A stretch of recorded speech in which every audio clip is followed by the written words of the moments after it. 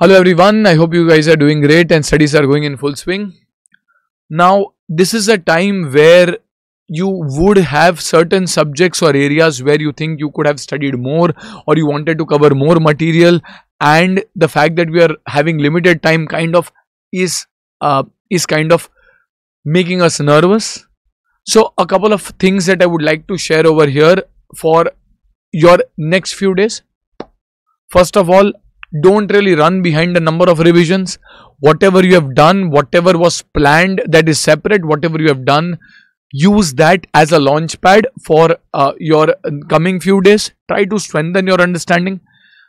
Again, while you are preparing, just ensure that you give a balanced time to whatever papers. Let's say if you're giving one group or you're giving two groups, then you give a balanced time. Don't just skew it in favor of one subject. You do it 3 times, other subject you kind of just do it once. Sir, I don't like theory, I like practical. No, you have to pass in all of them, right? So ensure that you kind of try to give a slightly balanced time in subjects where you might think that you could have done better. You can still do better. Remember, it is not late. You can still do better.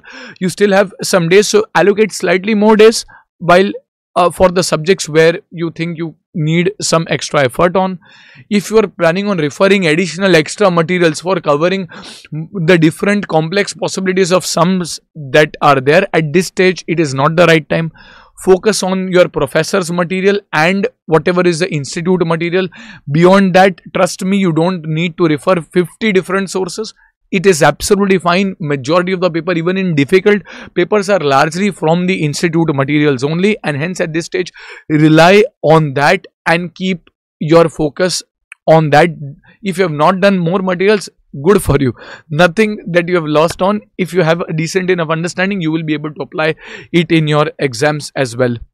Again, while you are now, again another question would be that should I write more mock tests? See, ideally, for a practical paper like FR, it always helps if you write at least one paper. Which paper, it does not really matter. As long as you write one paper, it will give you a good understanding of the time that you have to solve, etc. So if possible, even now considering the fact that there is a 30-70 split, if you even write the mock test paper, that should really help. Once, keep out 3 hours after you have revised FR. And again, if you think that you have limited time and you cannot write the mock test, that's fine, as long as you are able to plan your time properly in your main exam. But writing one paper gives you a very good understanding of the time, presentation, etc. So this is invaluable. Those 3 hours that you have are investment and not 3 hours lost of a revision. It is investment. So if possible, do write one paper. Forget about the evaluation and the marks that you scored. Get on the time management skills, how to select, use your reading time, etc. All of that would be helpful. So if possible, do write that mock paper.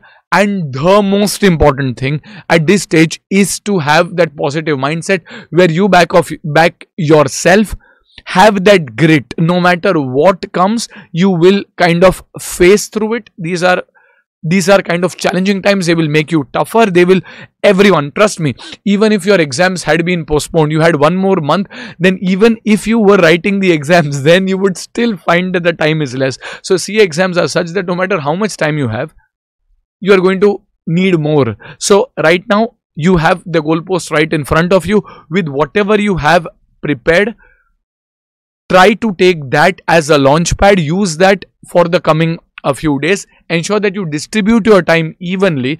If possible, write a mock paper so that it gives you a better understanding, and most importantly, keep a positive frame of mind. Keep that objective that you are going to give your best shot, you are going to give your best effort, and then leave the rest on to your fate and destiny. But you give your best for this next 1 month. Okay, so keep on studying well and give your positive vibes in the comment box. Say that I can do it, and you will give your best in the next 1 month. Okay, I'll see you soon. Bye bye, take care and keep studying.